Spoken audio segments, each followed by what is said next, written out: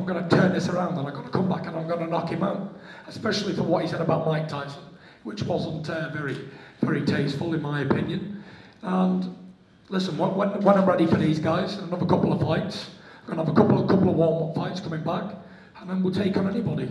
I don't fear any of them. They're all very good fighters and good champions, but I believe that with my talent and skill and confidence alone is enough to beat these fellas.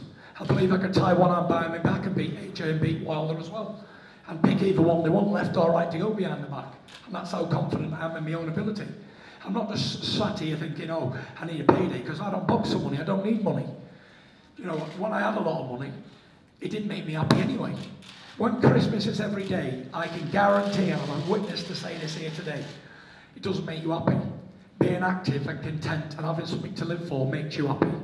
And my calling card is boxing, and I've been blessed and given a talent that not many other people in the world has ever had. And I want to showcase that talent and put it to the best use I can.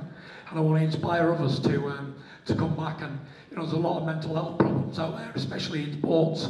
And I want everyone to know that if I can come back from where I've been, then anybody can come back and anybody can achieve their goals. And my goal isn't to win a world title in my first fight, but I just want to get back in there and dance beneath the stars, as I keep saying.